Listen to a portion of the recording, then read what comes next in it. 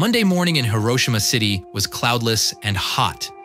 Most of the population, women and children, hurried to work and schools when the sky was illuminated by a bright flash. In a matter of seconds, 50,000 people were literally wiped off the face of the earth. The temperature at the epicenter of the explosion was so high that only shadows of people remained on the asphalt. This is how humanity got acquainted with the nuclear bomb. The scientist developers themselves were shocked and embarrassed by the power they had given to the military. The power to destroy the whole world. Today we will tell you about the clock, means by which nuclear bomb creators attempted to warn the world of the threat of a nuclear apocalypse, how thermonuclear tests almost caused the end of the world, and when, according to scientists' calculations, nuclear war begins. Cillian Murphy, as scientist Robert Oppenheimer, strikingly accurately conveyed the range of emotions that the scientists of the Manhattan Project faced after the nuclear weapons tests. According to the scientists' own memories in 1945, with the detonation of the Trinity bomb, the dawn of the atomic age began. We knew the world would not be the same. Few people laughed. Few people cried. Most people were silent. Now I am become death, the destroyer of worlds. Later, after the devastating nuclear strikes on the Japanese cities of Hiroshima and Nagasaki, where at least 110 to 200,000 residents died, according to approximate data, the terrible truth was revealed. Humanity not only can destroy itself, but it is also moving towards this much faster than anyone could have ever imagined.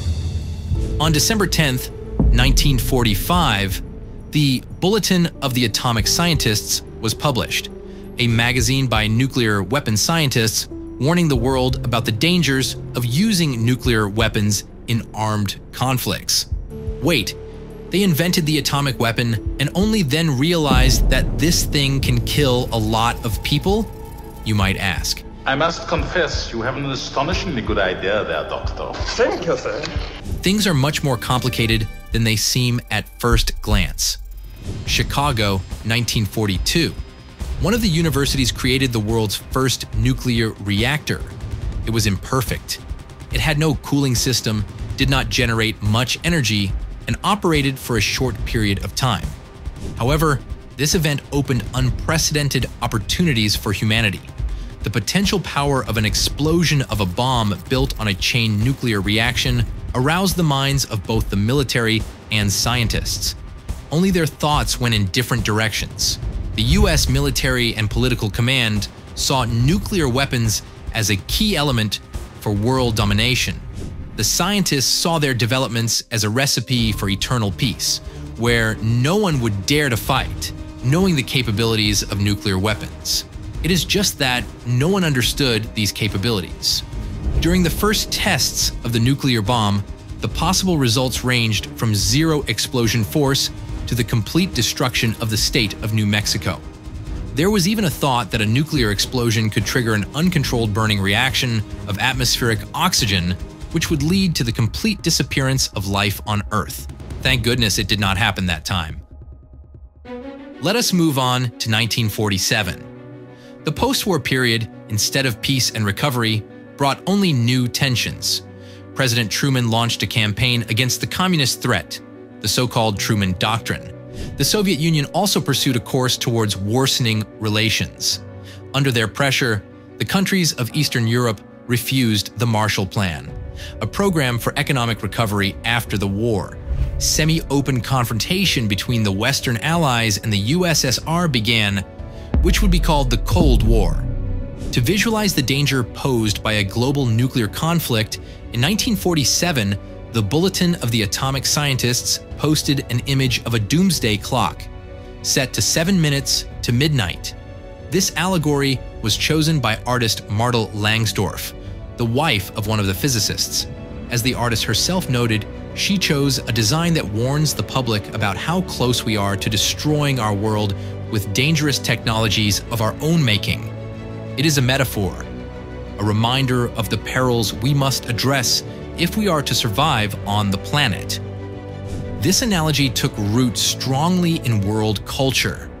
In books, films, music, the image of the Doomsday Clock served as a reminder that humanity at any moment, due to its arrogance, can disappear. For almost 80 years, the editorial board of the Bulletin of the Atomic Scientists has been moving the hands of the Doomsday Clock forward or backward, measuring how much time humanity has left before a nuclear conflict. Over the years, we have been both a whisker away from the apocalypse and in relative safety. Let's go through some of the most important moments. 1948. The Soviets surprised the world by testing their own RDS-1 atomic development, also known as Joe-1, as named after Joseph Stalin in the USA. For the entire Western world, the tests came as a complete surprise, as intelligence insisted that the first successful prototypes in the USSR would not appear until the 1950s. As a result, the US hegemony was violated, and the countries became even more determined to prepare for future confrontation. The clock hands sharply shifted to 3 minutes before nuclear apocalypse. 1953. The faster the arms race gains momentum, the more adventurous it becomes. The United States, disregarding scientists' protests, began testing a hydrogen or thermonuclear bomb, which was much more powerful and dangerous than its atomic cousin. At the same time, there were a few nuances in the tests.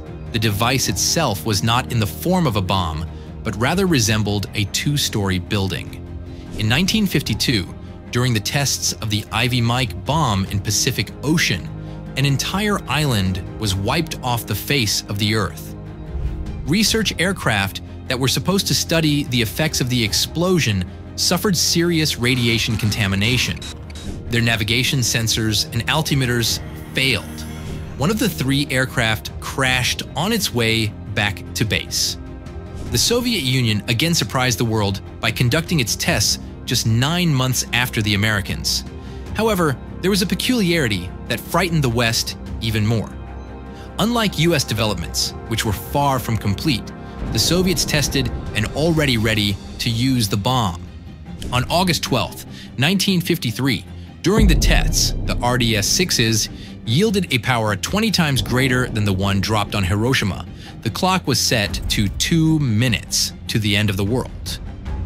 However, even such closeness to the likely destruction of the world did not stop the countries from the arms race. In 1961, in the god-forsaken archipelago called Novaya Zemlya, the most terrible weapon built by human hands was tested. From a plane that was specially upgraded to carry such cargo, a 50-megaton shell called Tsar Bomba was dropped. The test results exceeded all expectations of its developers. The flash of light was visible from 1,000 kilometers away. It was seen in Alaska, Norway, and Greenland. The nuclear mushroom cloud rose almost 43.5 miles. Windows were shattered on the island Dixon, located 500 miles from the test site. The blast waves circled the Earth 3 times. This is what one such bomb can do to New York. In October 1962, the Cuban Missile Crisis began. After the United States deployed medium-range cruise missiles in Turkey, the Soviet Union secretly deployed nuclear launchers on the island of Cuba, from where they could strike the southern states within minutes. The world was one step away from World War III, and possibly the last World War. Thank God the leaders managed to come to an agreement, and the Caribbean crisis was resolved then. And right after that, the United States and the Soviet Union signed several agreements that banned nuclear weapons testing in the atmosphere and agreed not to proliferate them in the Caribbean basin and Latin American countries. So let's wind the clock back 12 minutes. 1980, the beginning of a new escalation of the Cold War. The Soviet invasion of Afghanistan forced half of the countries to boycott the Moscow Olympics, and newly elected President Reagan promised to destroy the evil empire. The clock hand reached 4 minutes to the end of mankind. 1984. Feeling the weakness of the Soviet Communist Party apparatus, as well as knowing about the deplorable state of the Soviets in Afghanistan, Reagan initiated large-scale NATO exercises simulating nuclear missile launches at Moscow.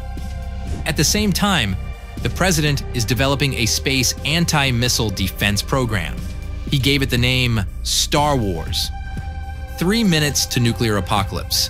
It seemed the end was near, but due to the turbulent events of 1990, the collapse of the socialist camp, communist regimes overthrown in Romania and Poland, the fall of the Berlin Wall, the clock is wound back 10 minutes.